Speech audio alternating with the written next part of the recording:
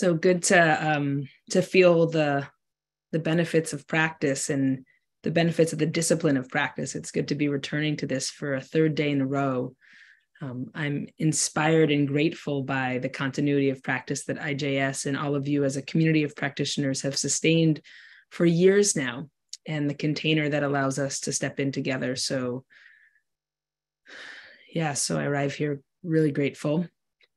For those who are just joining as a point of visual access, my name is Rabbi Ari Lev. I use he and they pronouns, and I'm a white trans person with dark, short, curly hair, and I'm wearing plastic glasses today, a red sweatshirt, and I'm joining you from my office sitting in front of a bookshelf and here on unceded Lenni Lenape land in West Philadelphia. And we are working together with difficult emotions and sensations. We're working with that which is painful. I want to invite you as we begin today to settle into the body. Based on a request from yesterday, I won't be ringing a bell at the end of our sit. I know that can pose some both sensory and technological challenges. So if you're holding a wonder or an anticipation, we'll end together with a collective bow, but with no bell. So I invite you to take your eyes and lower your gaze or close your eyes entirely. Turn your attention towards the physicality of the body.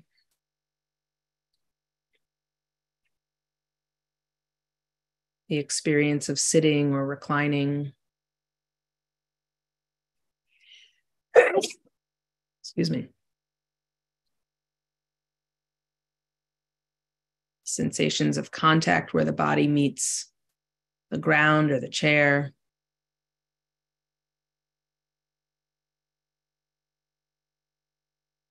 And sensations of the breath and the rise and fall of the stomach.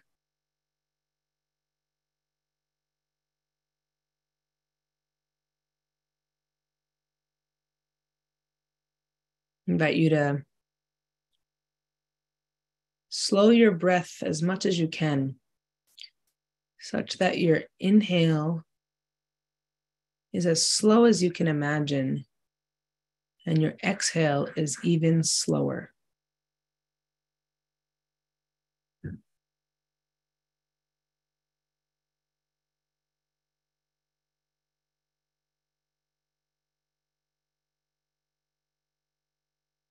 For me right now, it looks like I'm counting to 3 on my inhale and about 8 on my exhale.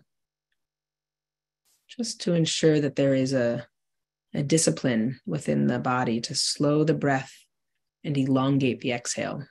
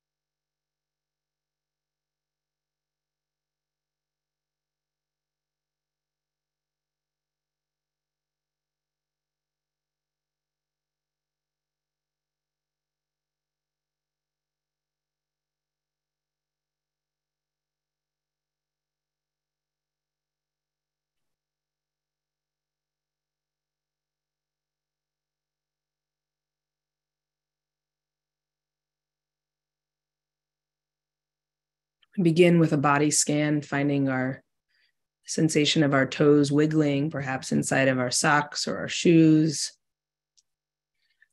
Feeling the sensation, the pressure, the contact between our foot and the floor. Remembering that underneath the floor is the earth, that we are deeply supported, that we are held by this earth. Allowing our awareness to journey through our ankles and up our calves. Noticing any sensations, positive, negative, neutral, Everything is welcome. Nothing is a problem necessarily. There is no better way that your body could feel. Turning our attention towards our knees, these sites of movement and transition. You can find their stiffness and ease.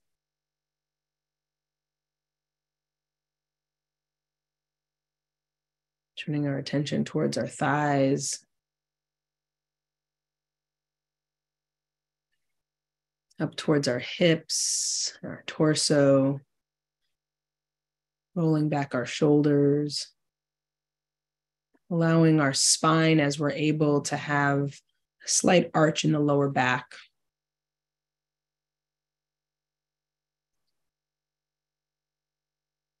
Offering gratitude to our hands, and our wrists, and our elbows. Softening our necks. Wiggling out the jaw. Scrunching up your entire face into a little ball.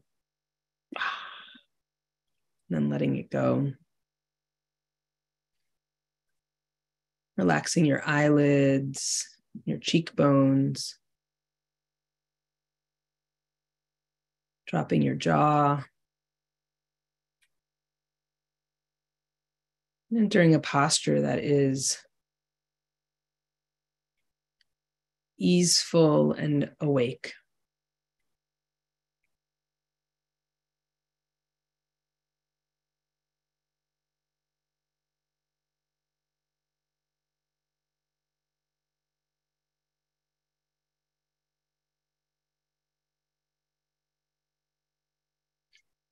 We're going to stay today with last week's Torah portion, Parshat Vayishlach, in which we find ourselves like Jacob wrestling with some figure, wrestling with ourselves, wrestling with our own experience. And when we're working with difficult sensations and difficult feelings, specifically, I want to talk about pain, which could be emotional pain or physical pain. I want to share my understanding of suffering through the teachings of the Buddha, who taught that suffering is reality plus resistance. Suffering is reality plus resistance. Which is to say, if our reality is that we are angry or that our hips are hurting, it is possible, the Buddha teaches us, to meet those difficult sensations or difficult emotions with grace and acceptance. And when we do that, we actually don't have to suffer. Pain or angst or anguish, even things that we would identify as in the Vedana of a negative sensation, we can be with them. We can come to know their contours without judging them and without resisting them, without trying to change them.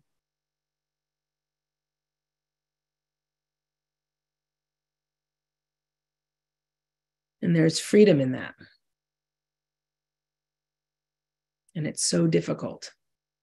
Not just having the emotion that's difficult, but being with the difficult emotion is in and of itself difficult. It's a practice. It's a skill we can build. And it's one of the core skills that I'm trying to build in my own practice, which is why I wanted to focus on it together for this week, because I've learned that my capacity to be with pain in the body and pain in the heart is directly linked to my capacity to experience joy, to be happy.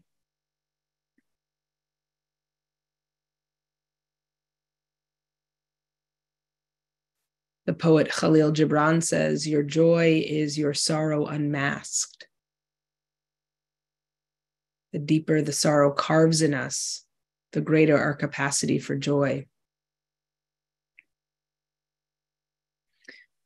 I think it's not just sorrow that he's describing. I think he's describing suffering more generally. So we can imagine that when Jacob is wrestling with the angel, unwilling to let him go, and the angel, this creature, this other emotional side of Jacob says, "Let me go." And Jacob says, "Not until you bless me." And the angel says, "I'll bless you. Your name shall no longer be Jacob, but it shall be Yisrael. For you struggled with beings divine and human and prevailed." So our namesake as a people and as a tradition is born in struggle, but it's actually born in the release of struggle. It's actually born of the spiritual practice of letting go of our struggles. And I think that's a key distinction. That it's possible to let go of our resistance. You could call the relationship that Jacob has when he's wrestling resistance to his reality, and his release of it brings blessing and ease. It allows him to know himself differently, to rename himself.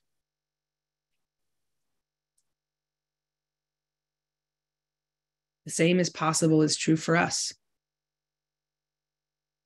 It's possible to let go of our resistance to discomfort. I'm going to share a few techniques that make that possible. The two aspects in my own practice that have most made it possible to be with discomfort, whether it's physical or emotional, are compassion and curiosity. And they function slightly differently. So in my own body, in my own practice, when I'm working with the breath as an anchor and the rise and fall of the stomach, just noting up, down, up, down. And if a pain in my hip arises, pulls my attention, pulls my awareness towards it, I can notice my first instinct is I need to move. I need to get away from this pain. I need to make the pain go away. And if there's enough awareness, enough concentration present, I can notice the instinct to avoid, but not actually move. And then once I've actually allowed the pain to be there without reacting to it, I have two choices. Just first noticing how amazing it is to have choices when we're in pain. The first choice is to have compassion and say, this is difficult. It's difficult to be with this pain. Perhaps to offer myself some metta. May I be well. May I feel cared for. The second choice is curiosity. To approach the pain and notice, what's its temperature? Is it hot or cold? What's its movement? Is it still or pulsing or vibrating? What's its weight? Is it light or heavy? Does it have a color? Is it red or black or yellow? Does it have a name? Does it have an animal or a face? I can come to know it with a kind of curiosity that can almost make me want to be with it because I have so many questions about it. And the pain is still there. And when the pain is too great, I'll titrate. I'll turn my attention back to my anchor and stay with the breath. And then when my attention is pulled, I might say, oh, pain, I see you there again. And then back to my anchor.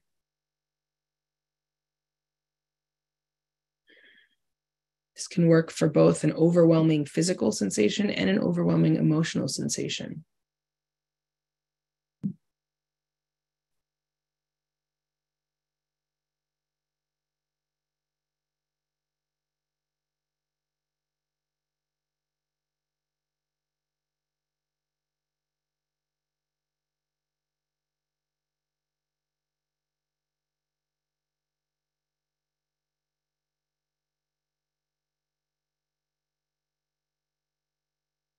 This can also work for positive or neutral feeling tones. So the kind of compassion and curiosity is not isolated to the negative, but I think it's the negative sensations most obscures how we might begin to work with it.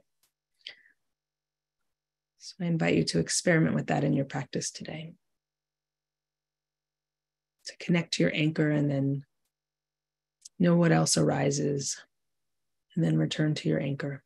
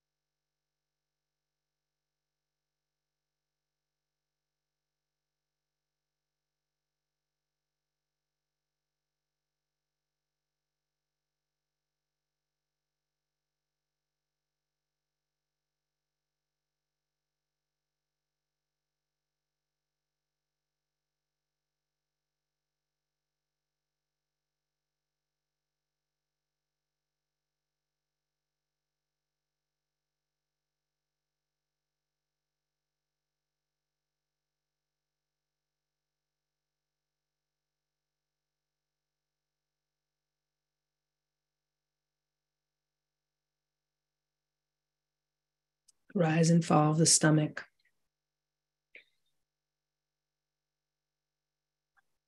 Sensation of air on the upper lip. The hum of the heat.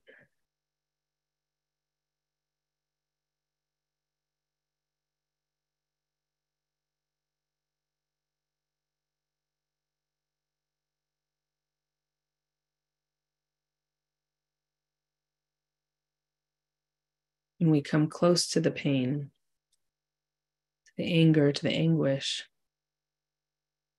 we notice that it's not static,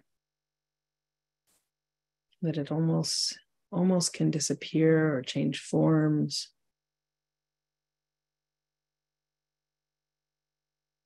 That it's alive, that it also is impermanent. And this can be a comfort to the mind to remember even the worst pain is temporary. It can also encourage us, give us courage to be with the pain if we know that it won't last forever.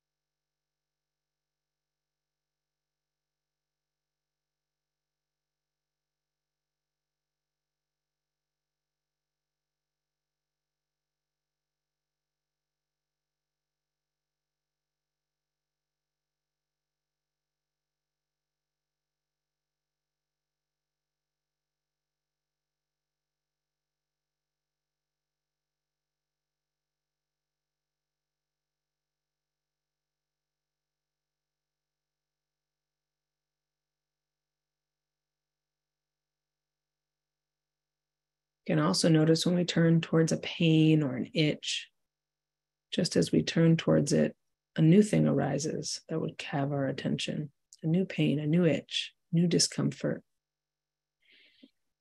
When we turn towards sadness, then we notice frustration can arise.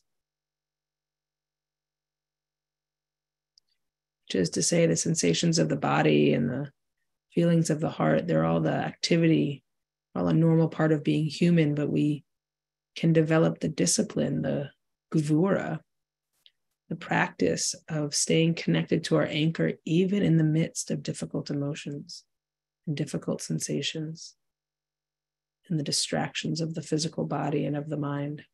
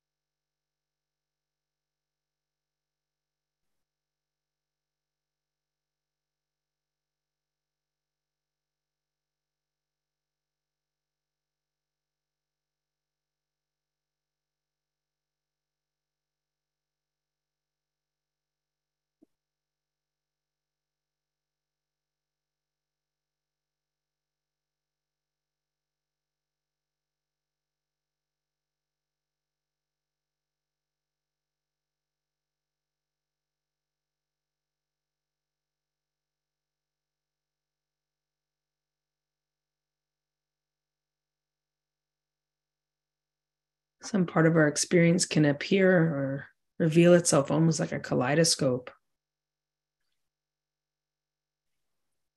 Contraction in the eyebrows, an itch under the lip, mild discomfort in the lower back. It's all present and changing and part of it.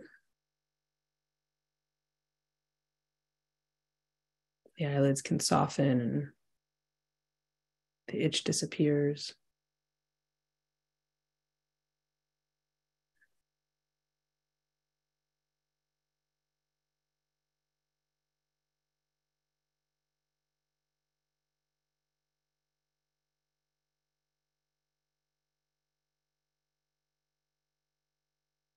Tingle above the eyelid.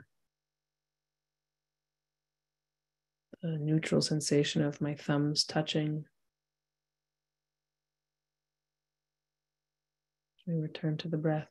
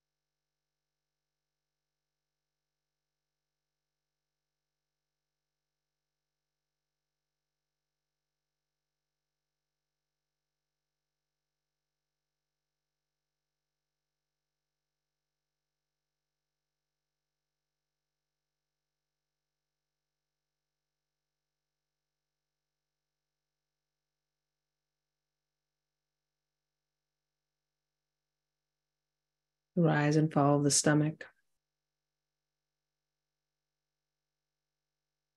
Counting as we inhale and counting even longer as we exhale.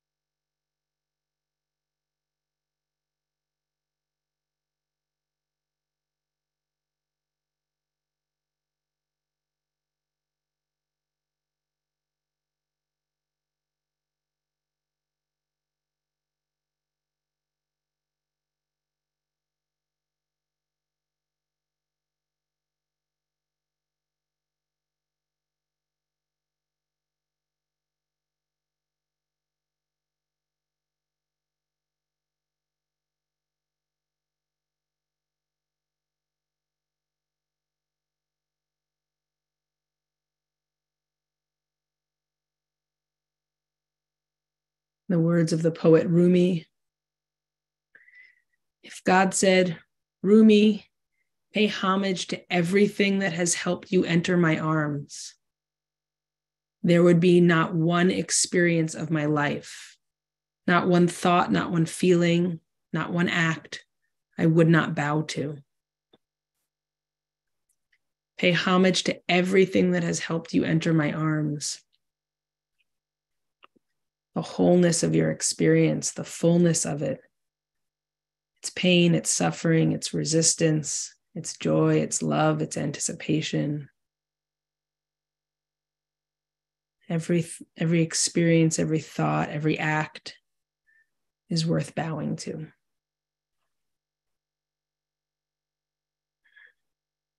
Thank you for your practice. Turn it over to Rebecca for Mourner's Kaddish.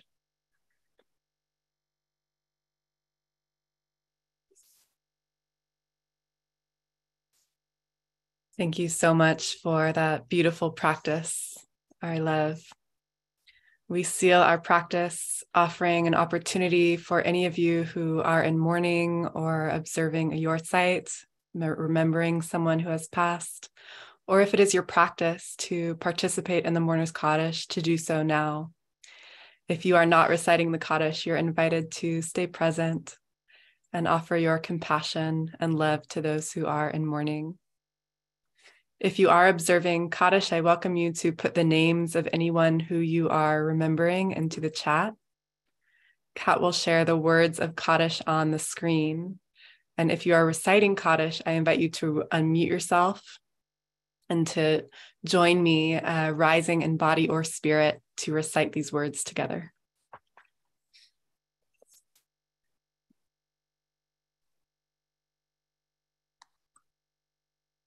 Yes. Yitkata, Yitkata, Yitkata, Shmiraba, Alma, Mata, Grafenate, Yemach Machate, Chayachon of Yomachon, Yedachol Be Yisrael, Valav Yisrael Kari, Vimrim, Yishmer Rabban Vabach, Barach, Shahar, Yitraman, Yase, Yitadar, Yitale, Vitala, Shri Elamiko Bichata Bishirata, Chata Benechamata, Ram Yamavi Amin, Shlama Rabbanim Shemaya, Imalenu V'Yakol Yisrael Say shalom, Say Shalom B'Memav, say Say shalom, Shalom Aleinu V'Yakol Yisrael, Kol Yeshvei Teva, Yimru Amin. Amen.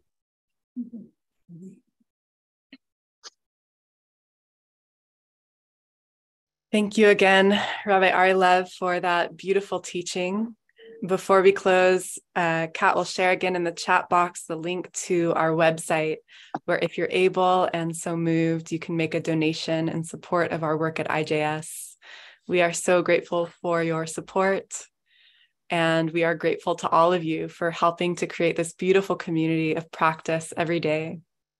For those who are leaving now, we wish you good health and shalom as you move into the rest of your day, and hope to see you again tomorrow and the rest of this week for the rest of this beautiful series with Rabbi Ari Lev at the same time. And those of you who would like to are welcome to stay on here to ask Ari Lev any questions or to share your reflection on today's meditation experience.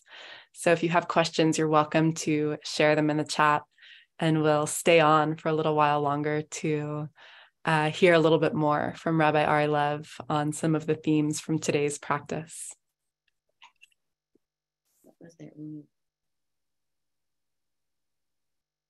So also want to add, somebody asked, where's Mark? Mark had an engagement today, so that's why I'm hosting for today, but he will be back tomorrow and for the rest of the week. So Ari Lev, we have a question here from Laura in the chat. She asks, in meditation, would you offer specific suggestions as to how to bring curiosity to suffering or pain when it seems to be caused by the actions of another person? Will you hold that question for 1 second, Rebecca? Absolutely. Yeah. Only in that I received a question during the sit that was instructional, and I want to get to that and then respond to your question. Someone asked during the sit to me individually, I saw, what's an anchor and how do I return to it? And I want to make sure I didn't go into the anchor today. So Jonathan, I apologize for that. It's something I had spent time explaining on Monday and Tuesday and not take for granted, but sort of emerged to move us forward. So an anchor is a tool we use in this particular lineage of Vipassana meditation to develop concentration and awareness. And it's a place we decide to settle our awareness. Anchor suggests that it's heavy or weighted, but actually it's something much more like waving in a crowd to a beloved friend, right? It has a lightness. It's like you're touching cotton balls almost. And so I had offered that there's 3 kinds of anchors that we could use. One is the sensation of hearing, which has the benefit of being external to the body and a bit expansive, but can also be a bit intangible and hard to connect to for people. So some people it's easier, some people it's more difficult.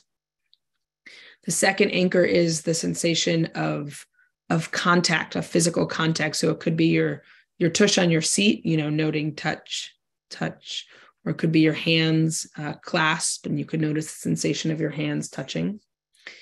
And the third, and I would say the most common anchor, is the sensation of the breath. And in your own body, you can decide which sensation of the breath you most connect to or most easily can place your awareness.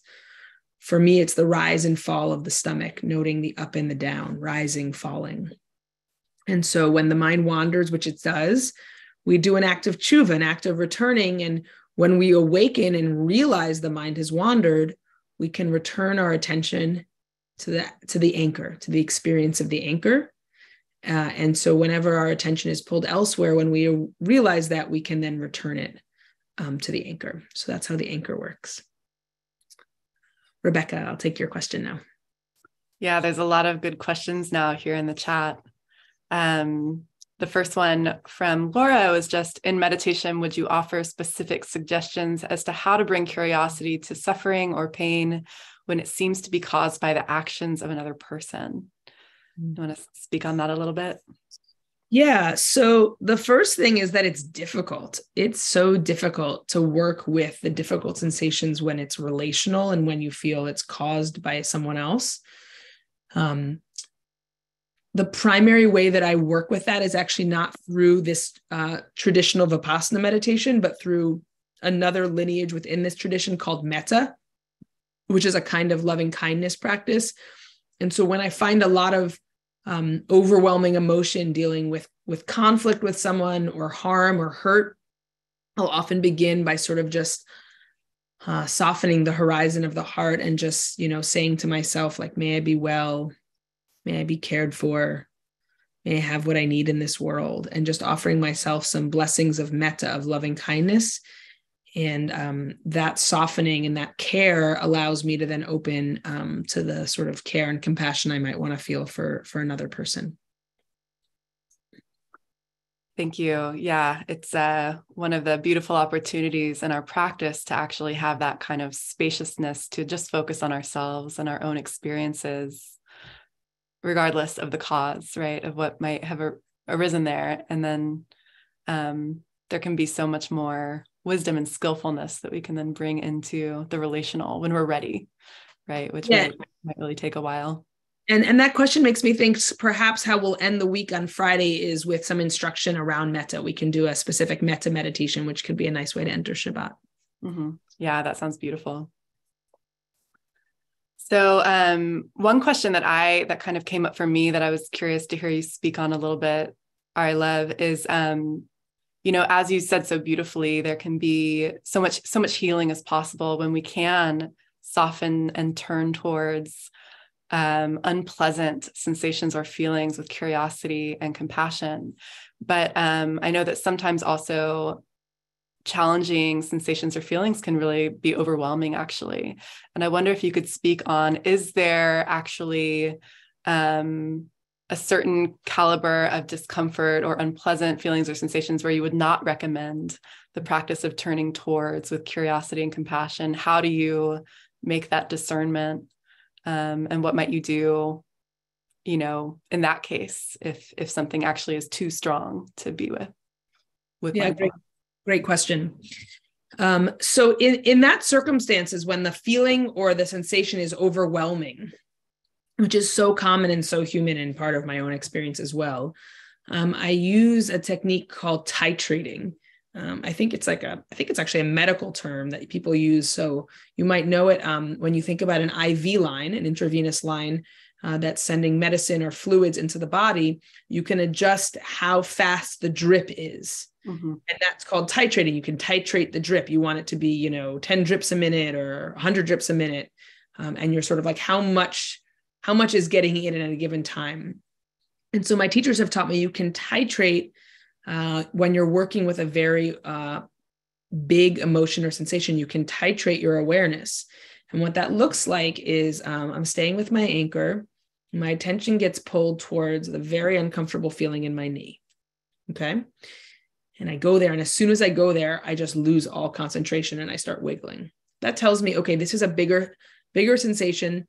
And so what I'm going to do is I'm going to go back to my anchor. I'm going to, develop concentration and then become aware again of the knee, turn towards the knee and say, oh, pain in the knee. And then I'm going to turn myself back towards my anchor. So what you're doing is you're like touching into it and then you're turning away. You might touch into it one day, that's big. And you might say, okay, actually I'm aware of that, but it's not what I'm going to anchor my practice on. But if you were working with it, you would titrate and maybe you would touch into it and say, okay, pain in the knee, noting pain in the knee, noting heat. Okay, now I'm going to go back to my anchor. And you can do this for an emotion or you can do it for sensation or a feeling. So anger can be so overwhelming. It can be radiating and heat, and I can lose all my concentration. So I might touch into anger in the heart, but then I might also turn my attention towards maybe my knee's not hurting. So it's like neutrality in the knee can be a way to recenter and then come back to the breath.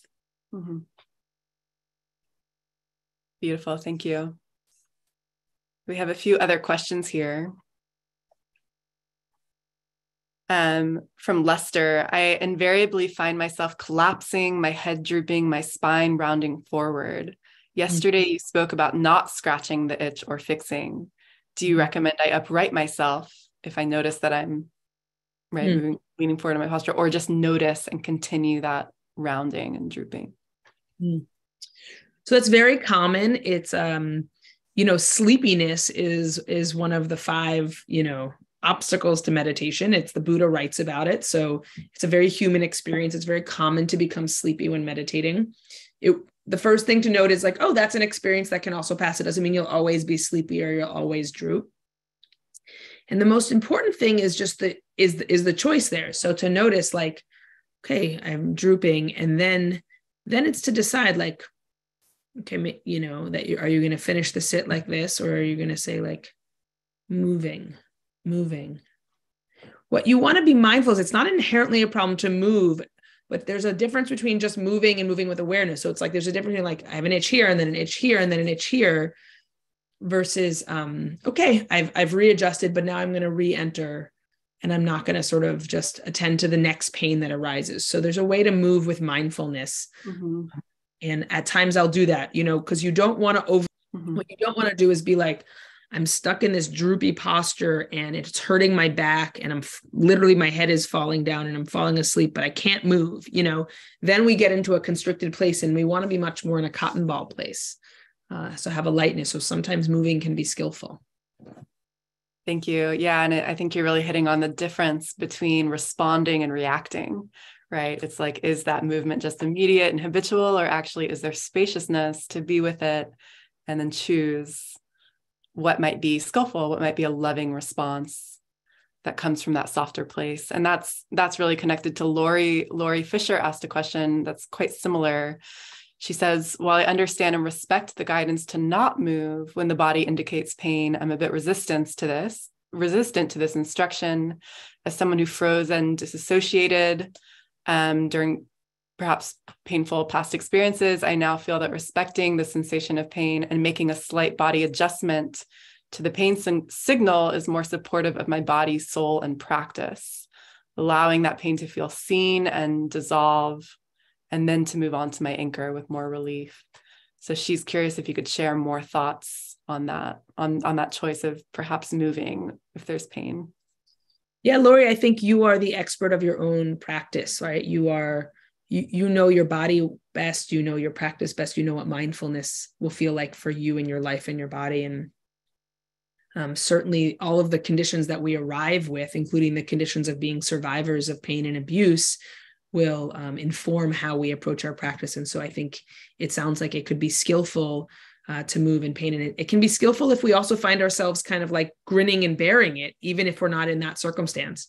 But there's a difference between that and moving at every moment of discomfort, which is more how I've been habituated and how many of us have been. Mm-hmm.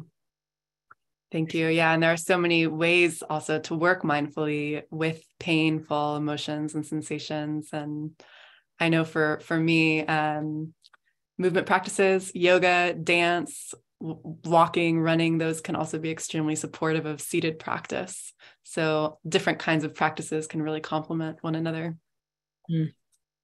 Lillian asked, you know what? I'm sorry, Rebecca. I think we're out of for today, but okay, great. We'll continue tomorrow. We'll continue tomorrow. Well, again, Rabbi Arlev, thank you so much for joining us for this beautiful practice and teaching, and really encourage everyone to come tomorrow and Friday to continue with us in this series. So thank you, and hope everyone has a wonderful day. Many blessings.